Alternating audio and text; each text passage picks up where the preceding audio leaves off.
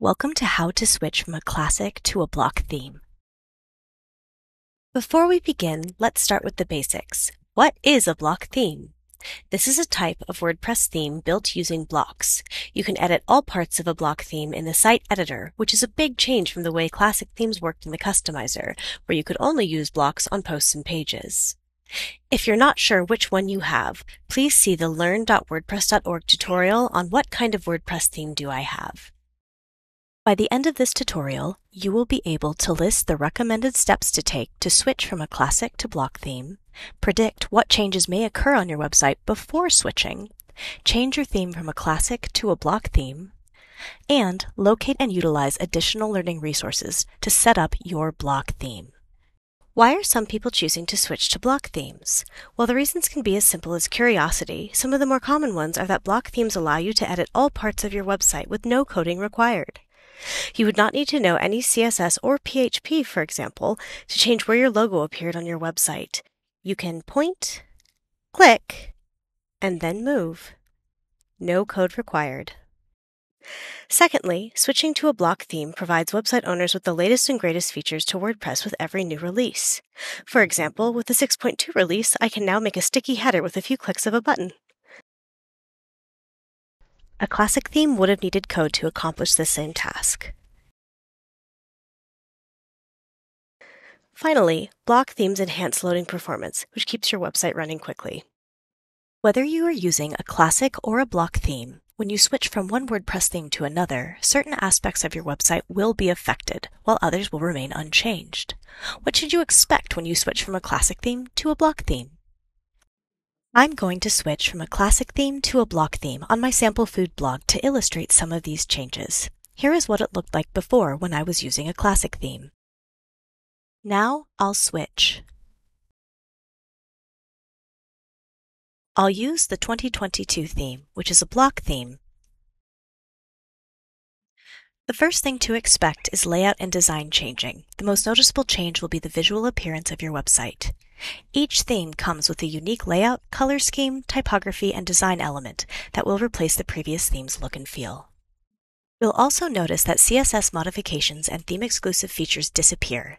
Any custom CSS you've applied to the previous theme will go away. In my block theme, notice that my color choice and underline is gone.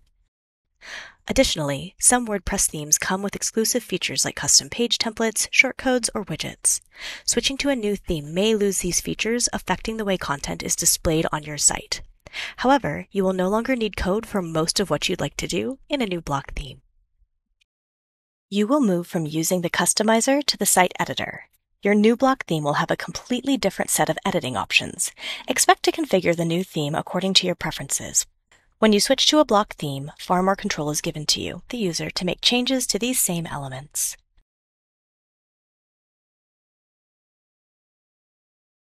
Now, what can you expect to stay the same? First, your content stays. Your posts, pages, media files, and comments will be unaffected. However, due to design differences, the way they are displayed might change. For example, in this classic theme, the featured image serves as a header with the title inside it, and a sidebar is included by default. When I switch to a block theme, this featured image from the post will remain, but where it, the title, and the recipe appear on this theme will be different. With a block theme, I will have much more control over how these features appear. I can do things like move my title so it appears under the featured image, add a post date, and more. Let's look at what this looks like on the front end.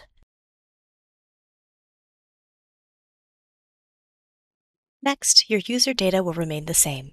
Your users, their roles, and their profiles and what they can do will remain unchanged. Next, let's talk about menus, plugins, and widgets. You may need to create new menus, but the existing pages and posts which you used before can still be linked to. As for plugins, your installed plugins will stay and remain active, but not all plugins work with blocked themes, so you definitely want to check this and test it. Plugins that don't work well in block themes usually are any plugin that relies on a widget and doesn't have a shortcode equivalent. Also, some plugins that work more behind the scenes, such as SEO plugins, may be unaffected. Former widgets native to WordPress or that utilize a shortcode that you had on your former website still exist, but you may need to import them and style them in a block theme to an area that you'd like.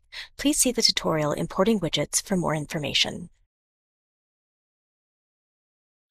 Overall, switching WordPress themes primarily affects the visual appearance and layout of your website. The core content stays intact, but you may need to take some time to reconfigure different elements, and you'll want to double-check your plugins to ensure that they continue to function within your WordPress website. Now that you know what to expect, how is it recommended that you get started switching? Before switching from a classic to a block WordPress theme, it's crucial to follow these steps to ensure a smooth transition. Step 1. Back up your website. Create a complete backup of your WordPress website, including your database, media files, and theme files. You can use plugins like WP Vivid Backups, Duplicator, All-in-One WordPress, or another backup plugin to accomplish this. You will be migrating your website next, so do keep that in mind as you back up your site. Next, migrate your website to a staging environment. When switching from a block theme, it is strongly recommended that you test your new theme in a local or staging environment. Not all plugins work well with block themes, and it can sometimes take some time to set up your website exactly the way you'd like using powerful block themes. This will allow you to identify any issues, make necessary changes, and configure your new block theme without affecting your live website. Do note that it can take some time to migrate a theme from a live server to a test environment, so allow ample time to do this. If you choose not to migrate to a test environment, consider installing and utilizing a maintenance mode plugin so that visitors to your site are not confused by the changes you will soon make to your live website. In my example, I've set up a second website at a new host because I use a few plugins that require an internet connection to work that I would like to test. Now, I'm ready to switch to a block theme. My current host doesn't provide the option to sort themes by block themes, so I've gone to WordPress.org, selected Themes, and then Block Themes. From here, I will choose a block theme and then upload and install it. When you're looking for block themes, you might notice that the term full site editing, or FSE for short, is used. When block themes were first rolled out with the WordPress 5.9 release, full site editing, or FSE, was the term that we used. However, the community moved to use the phrase site editing instead, which has replaced the FSE term. If a theme features full site editing, it also means it's a block theme, identical to site editing, so do keep that in mind. I try out a few before settling on my favorite. Most of the time, you'll notice that your customizer has been replaced by the button Editor once you've installed and activated a block theme of your choice. Do note that some plugins, like I have installed, still utilize the customizer, so both buttons may still exist. For example, I have the SEO plugin Yoast installed, which allows me to control some of its features through the customizer. Since these do not impact the front end of my website, this plugin still works. Before you get started working in your editor, it's a good idea to check existing plugin compatibility.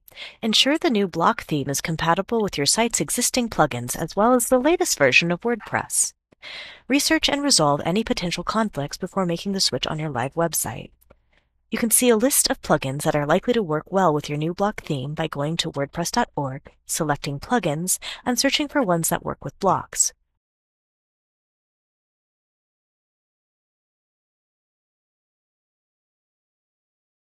New plugins compatible with block themes are added and updated all the time, so if you're not sure, you can also head to your plugin support forum to ask for help for the best way forward.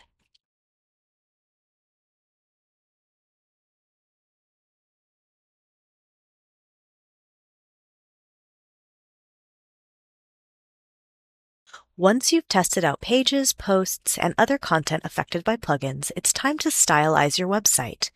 Head to Editor, then click into your site editor.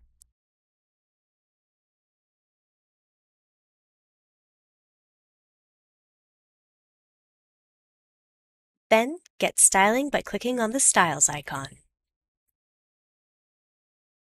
In this section, you can fully stylize the look and feel of your website without using any code. This is a very powerful dashboard, and there's a lot you can do.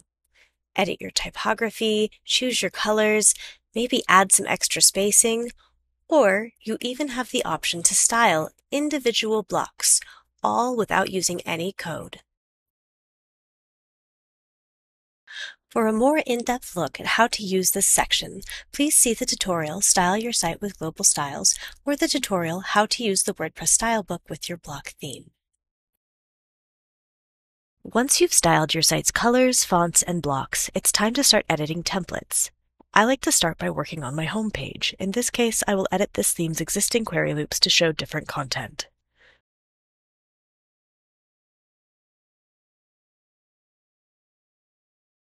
If you're new to block themes, take some time to explore learn.wordpress.org's library of resources, especially ones about templates. Learn about templates, the site editor, or even how to stylize a front page using a block theme. At this point, I've taken the time to stylize my templates and template parts. I've stylized some templates and used others the theme provides right out of the box. The choice is yours to style as much or as little as you'd care for.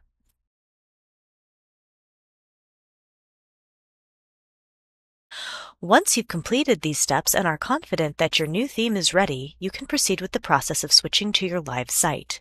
You can do this by switching your domain to point to your new host, use your migration or backup plugin to migrate your entire website from your staging environment to your live website, or work on your live website step by step the same way that you did in your staging website. After switching, be sure to retest your entire site thoroughly to ensure everything is functioning as expected. Now you should have total control over how your website looks and feels with your new block theme. If you're new to block themes, please visit learn.wordpress.org to find additional helpful resources. Search for relevant video tutorials or take our site editing courses such as Simple Site Design. You can find these courses under the Courses section under the heading Using the Site Editor. Happy designing!